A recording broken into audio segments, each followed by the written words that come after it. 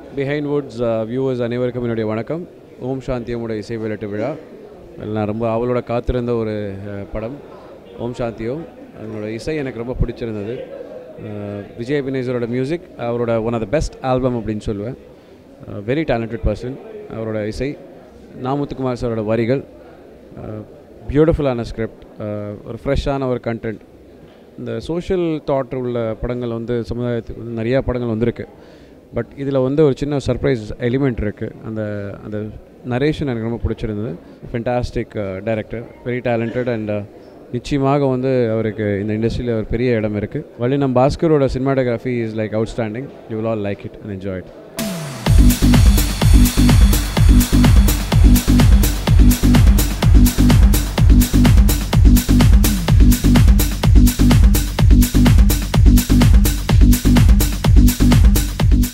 ஓம் சாந்தி ஓம் படத்துடைய கான்செப்ட், அதாவது ஏதோ ஒரு நல்ல ஆத்மாக்களுக்காக போராடும் ஒருவருடைய கதை அப்படின்னு மட்டும் நல்லா தெளிவாக தெரிஞ்சுது. அப்புறம் இன்னொன்று, மிஸ்டர் பிரபாகர் என்ற அசிஸ்டண்ட்டாக ஒர்க் பண்ணவர். மோர் தென் அசிஸ்டன்ட்ன்றோட என்னோடய ஃப்ரெண்டுன்னு தான் நான் சொல்லுவேன். ரொம்ப நல்ல பையன். அவங்க அம்மா நான் மீட் பண்ணியிருக்கேன். அந்த அம்மாவோட ப்ரேயர்ஸ் தான் இன்றைக்கி இந்த பையனுக்கு இந்த படத்தை வாங்கி கொடுத்துருக்கு. டெஃபினட்டாக ஸ்ரீகாந்த் ரொம்ப அழகாக இருக்கார் இந்த படத்தில். டெஃபினட்டாக ஒரு ஸ்க்ரீனில் பார்க்கும்போது தெரியும், ரொம்ப ப்ளீஸிங்காக இருந்துச்சுனாலே ஐயோ சில இடிக்கும், ஆனால் இது வந்து ப்ளீஸிங்காக இருந்துச்சு. டெஃபினட்டாக அது ஒரு நல்ல வைப்ரேஷன். அருமையான கதை ஒன்று சூஸ் பண்ணியிருக்காரு. பிரபாகர் மிகப்பெரிய வெற்றி அடைஞ்சு மிகப்பெரிய டைரக்டராக வருவார். இந்த பாடல்கள் நல்லா இருக்குது. யூனிட் எல்லாருக்குமே என்னுடைய வாழ்த்துக்கள். ஸ்ரீகாந்த் நல்ல ஃப்ரெண்டு, ரொம்ப வருஷம் ஃப்ரெண்டு. இன்ஃபேக்ட் 2001 ஸ்ரீகாந்த் நான் டான்ஸ்லாம் சொல்லி கொடுத்துருக்கேன். ரோஜா கூட்டம் ஷூட்டிங் ஸ்பாட்டில் போய் சசி சார் படத்துக்கு. ஸோ அப்போலேருந்தே ஒரு சின்ன ஃப்ரெண்ட்ஷிப் டெவலப் ஆகி இப்போது நல்ல ஃப்ரெண்ட். ஸோ கண்டிப்பாக அவரோட போராட்டம் எல்லாருமே இப்போ போராடிட்டு இருக்கோம். பட் அதில் வந்துட்டு அவரோட போராட்டம் வந்துட்டு இப்போ வரைக்கும் பார்த்திங்கன்னா வந்துட்டு ரொம்ப நல்லா பண்ணிகிட்ருக்காரு. ஸோ இந்த ஓம் சாந்தியும் சூரிய பிரபாகர் சார் மற்றும் குழுவினர்கள் எல்லாருக்கும் என்னோடய மனமார்ந்த வாழ்த்துக்கள். படம் மிகப்பெரிய வெற்றியடைய எல்லாம் இறைவனை வேண்டிக்கிறேன். தேங்க்யூ. ஆக்சுவலாக இண்டஸ்ட்ரியில் நிறைய ஃப்ரெண்ட்ஸ் இருக்காங்க. ஸோ எனக்கு நிறைய ஃப்ரெண்ட்ஸ் இருக்காங்க. அதில் ரொம்ப முக்கியமான ஃப்ரெண்ட் வந்து பிரபாகர். நிறைய ஸ்கிரிப்ட்ஸு பேசியிருக்கோம், டிஸ்கஸ் பண்ணியிருக்கோம். ஸோ அடிக்கடி அவர் சொல்கிற விஷயம் என்னென்னா, நான் எப்போ பண்ணாலும் ரொம்ப ஸ்டாண்டர்டான ஒரு கமர்ஷியல் படம் பண்ணும் சார், அது லேட்டான கூட பரவாயில்ல, நான் வெயிட் பண்ணுறேன்னு சொன்னார். ஸோ இன்றைக்கி வெயிட் பண்ணி இந்த படம் அவர் பண்ணியிருக்காரு.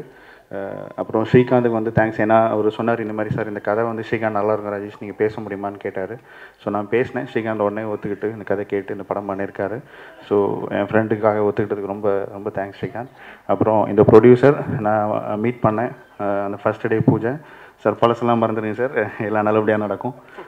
ஸோ கண்டிப்பாக அந்த படம் பெரிய வெற்றி அடையும். ஸோ இந்த டீம் எல்லாருக்கும் என்னுடைய வாழ்த்துக்கள். இந்த திரைப்படம் வந்து உண்மையிலே வந்து பூஜை போட்டதுலேருந்து இந்த திரைப்படம் எனக்கு தெரியும். ஏன்னா அதில் என்னோட சகோதரர் வந்து ஒர்க் பண்ணார். அப்பத்துலேருந்து இந்த படம் வந்து மிக அழகாக வர்றதுக்கு உண்டான எல்லா வேலையுமே வந்து எனக்கு ஒரு ஸ்டெப் பை ஸ்டெப்பாக சொன்னாங்க. நாங்கள் ஸ்க்ரீனில் பார்க்கும்போது கூட வந்து இந்த விஷயம் நான் ஒரு இடமும் வந்து ஸ்ரீகாந்த் கிட்ட கேட்டேன், ஸ்ரீகாந்த் இது எங்கே லொக்கேஷன்ஸ் இருக்குது, எப்படி ஷார்ட் எடுத்தாங்கன்னு.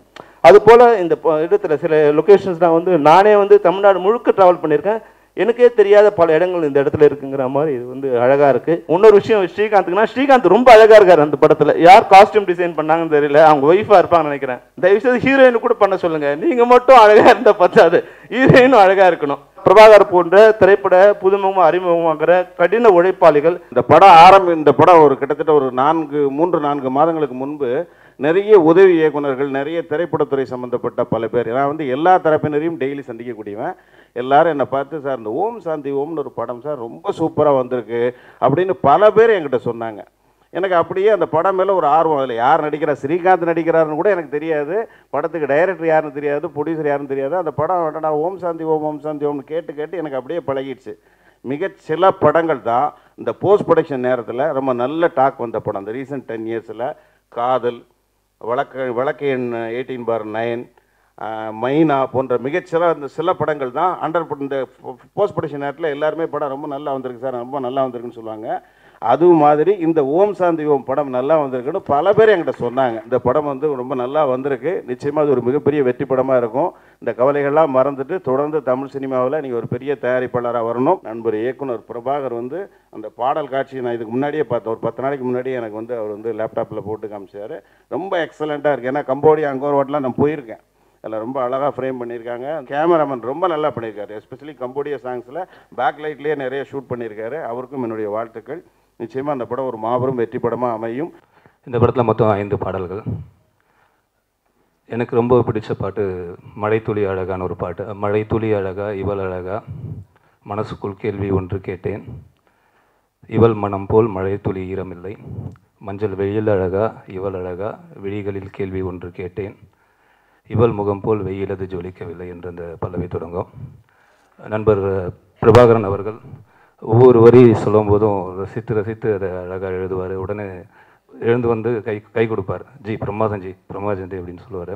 இந்த படமும் இந்த பாடல்களும் வெற்றியடைய என்னுடைய வாழ்த்துக்கள். இப்போ இந்த படம் வந்து ஒரு பேய் படம் அப்படின்னாங்க. சமீபத்தில் 4-5 வருஷமாக தமிழ் சினிமா செஞ்ச மிகச்சிறந்த விஷயம் வந்து பேய்களை காமெடி ஆக்கினது தான். இப்போ தமிழ் சினிமா வந்ததால் பேய்களே இல்லாமல் போச்சு. எல்லாம் அதுங்களாம் சங்க ஆரம்பிச்சு, ஓ நாங்கள் என்ன பார்த்தா பயப்பண்ணையா நீங்கள் என்னையா இப்படி பண்ணிட்டீங்கன்ற அளவுக்கு ஆக்கியாச்சு. குழந்தைகள்லாம் இப்போ பேயை பார்த்தா அந்த படத்துக்கு போகணுன்றாங்க.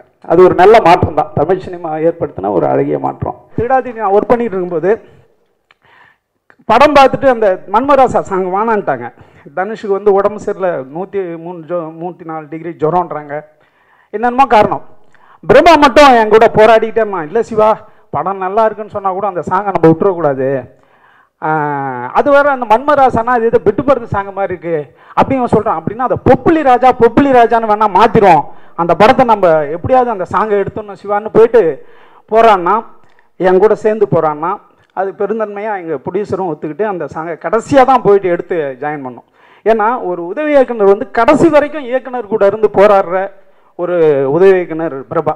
அந்த மாதிரி ஒவ்வொரு விஷயத்துலையும் பர்ஃபெக்ஷன் பார்ப்பான். நான் கூட டேய் விட்றா அப்படின்னா இல்லை சிவா அப்படின்வான். அவன் விஷுவலை பார்க்கும்போது எனக்கு ரொம்ப சந்தோஷமாக இருந்தது. வாழ்த்துக்கள். எந்த துறையிலுமே கடைசியாக சின்சியாரிட்டி ஜெயிக்கும். அந்த அடிப்படையில் நீங்களும் ஜெயிப்பீர்கள். இந்த குழுவுக்கு என்னுடைய வாழ்த்துக்கள். இந்த படம் பாடல்கள் எல்லாம் மிகப்பெரிய வெற்றி அடையணும்னு என்னுடைய வாழ்த்துக்களையும் பாராட்டுதல்களையும் தெரிவித்துக் கொள்கிறேன். Good luck. தேங்க்யூ. பெண்கள் நம்ம ஊரில் கற்பழிக்கப்படுறதுன்றது சாதாரணமான விஷயம் ஆகிப்போச்சு. இப்போது அதற்கு ரொம்ப வருத்தம் தெரிவிக்கணும். ஆண்கள் கற்பழிக்கப்பட்டு பார்த்துருக்க மாட்டீங்க. ஒவ்வொரு இயக்குனரும் முதல் படத்தை வந்து இயக்குவதற்குள் பல இடங்களில் பல மாதிரி கற்பழிக்கப்பட்டிருப்பான். அவனுடைய மொத்த உணர்வுகளையும் கொண்டு வந்து அவன் அந்த படத்துக்குள்ளே சேர்க்கணும்னு நினைக்கும் போது அவன் என்ன நினச்சிருக்கானோ அதை தவிர எல்லாமே ரெடியாக இருக்கும். இது உண்மை. கிட்டத்தட்ட 14 படங்கள் நான் இணை இயக்குனராக வேலை பார்த்துருக்கேன். அதில் 7 புதிய இயக்குநர்களோடு இருந்திருக்கேன். 7 பெரிய இயக்குநர்களோட வேலை பார்த்துருக்கேன். பெரிய இயக்குநர்கள் படுற அத்தனை டென்ஷனும் புதிய இயக்குனருக்கும் இருக்கும். பெரிய இயக்குனருக்கு என்ன டென்ஷன்னா தன்னோட பழைய வெற்றியை தக்க வைக்கணுன்ற ஒரு போராட்டமும் அந்த மனநிலையும் அந்த டென்ஷன் இருக்கும். புது இயக்குனருக்கு முதல் படத்தை எப்படியாவது கொண்டு போய் ஜனங்க கிட்ட சேர்த்து நானும் இயக்குனர் ஆகணும்னு ஊர்லேருந்து சொல்லிட்டு வந்துட்டோன்ற ஒரே காரணத்துக்காக ஜெயிக்காம ஊர் திரும்ப மாட்டோன்னு சொல்லிட்டு இன்னைக்கு வரைக்கும் ஊருக்கு போகாமல் இருக்க எத்தனையோ இணை இயக்குனர்கள் உதவி இயக்குனர்கள் இருக்கும். அது என்ன சொல்லணும்னா, ஒரு படம் வந்து நீங்கள் போராடினீங்கன்னா கடைசியாக உங்கள் படம் எடுத்து முடிக்கும்போது அந்த டைரக்டர் ப்ரொடியூசர் எல்லாரையும் சிலுவையில் அடிச்சிருவாங்க. அதுக்கப்புறம் நீங்கள் திருப்பி உயிர் தெளிந்து வந்தே தீர வேண்டும். வந்த பிறகு மீண்டும் சிலுவையில் அறைய தயார்படுத்தி கொள்ள வேண்டும். சந்தோஷமும் துக்கமும் ஒரே மாதிரியாக பார்த்தால் நமக்கு எதுவுமே சிறப்பாக இருக்கும் என்று கூறி, தம்பி பிரபா பற்றி ஒரே ஒரு வார்த்தை சொல்லணும். தம்பி பிரபா, சிவா எல்லோரும் என்கிட்ட வேலை பார்த்தாங்கன்னு சொன்னாங்க. நம்ம யாருக்கிட்டையும் வேலை பார்க்குறது இல்லை. நமக்கு பெரிய டைரக்டர் கடவுள், அவர் கீழே எல்லாருமே வேலை பார்த்துட்ருக்கோம். அப்படி வேலை பார்க்கும்போது நான் பிரபா கிட்ட டைரக்டராக வேலை பார்த்துருக்கேன். ஏன்னா ஆஃபீஸ்க்கு காலையில் கடைசியாக வர்றது அவன் தான். இந்த உண்மை உங்களுக்கு நான் சொல்லணும். ஆனால் அதுக்கு பின்னாடி ஒரு உண்மை இருக்கும். என்னென்னா கடைசியாக ஆஃபீஸ்லேருந்து போகிறதும் அவன் தான். எல்லாருக்கும் எல்லா ஒர்க்கும் பிரித்து கொடுத்துட்டு போவான். காலையில் லேட்டாக வர்றதுக்காக ஒரு புஸ்தக கடையை போய் தேடி பார்த்து எனக்கு புஸ்தகம் பிடிக்குன்றதுக்காக ஒரு புஸ்தகம் வாங்கி, ஆனால் இந்த புஸ்தகம் பார்த்தேன் உங்களுக்காக அப்படின்னு ஒரு நடிப்பான். தயாரிப்பாளர் மட்டும் கஷ்டப்படுவதில்லை, உங்களோடு சேர்ந்து இயக்குநர்களும் நாங்களும் கஷ்டப்பட தயாராக இருக்கிறோம். உங்கள் சுமையை நாங்கள் புரிந்து கொள்கிறோம், எங்கள் சுமையை நீங்களும் புரிந்து கொள்ளுங்கள்.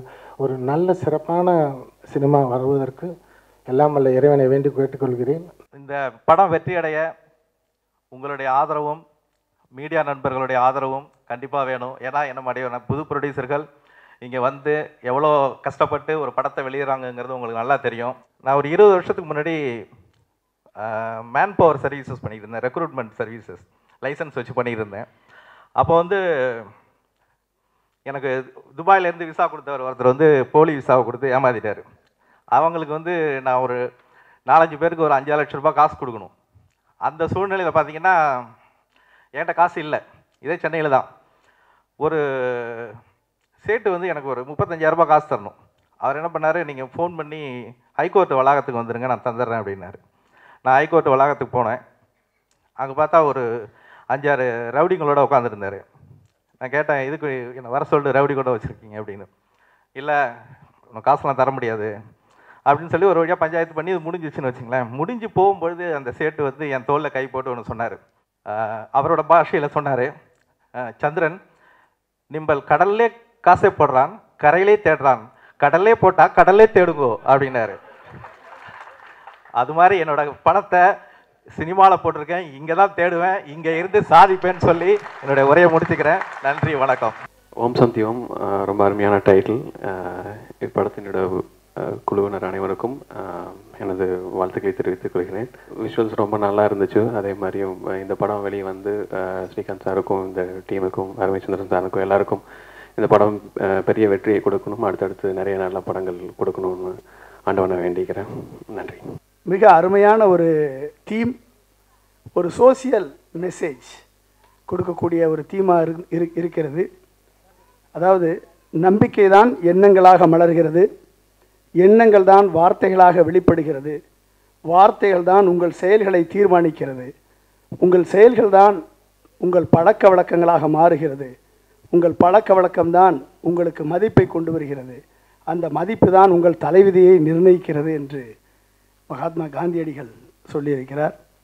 எனவே அந்த நம்பிக்கையை பிரதிபலிக்கக்கூடிய ஒரு படமாக இந்த படத்தை நான் பார்க்கிறேன். அந்த திரைப்படத்தை பற்றி சொல்லணுன்னா டாக்டர் சூர்யா பிரகார், ஸ்ரீகாந்த், அது ஒரு நல்ல டீம். அது ஒரு இனிமையான ஒரு இயக்குனர் சூர்யா பிரபாகர். அதாவது ரொம்ப ஈஸியாக ஹேண்டில் பண்ணுவார் எல்லாத்தையும், ஒரு டென்ஷன் ஆகாமல் ரொம்ப ஜாலியாக, ரொம்ப நல்லா இருந்தது. ஸ்ரீகாந்த் சார் எனக்கு அவரோட இது 2வது படம். அவர் நல்ல அண்டர்ஸ்டாண்டிங் இருக்கும். சார் இப்படி பண்ணலாம் இம்ப்ரைஸ் பண்ணும்போது ரொம்ப ஹெல்ப்ஃபுல்லாக இருக்கும். ரொம்ப என்ஜாய் பண்ண இந்த படத்தில் நான் வில்லனாக நடிச்சிருக்கேன். இந்த படத்துடைய என்ன ஜானர் அப்படின்னாக்க, இந்த படம் குழந்தைங்கள்லேருந்து பெரியவங்க வரைக்கும் இந்த படம் வந்து ரொம்ப பிடிக்கும். ஏன்னா அவங்களுடைய பிரச்சனைகளை, குழந்தையிலேருந்து பெரியவங்க வரை உள்ள அவங்களுடைய பிரச்சனைகளை இந்த படம் பேசும்.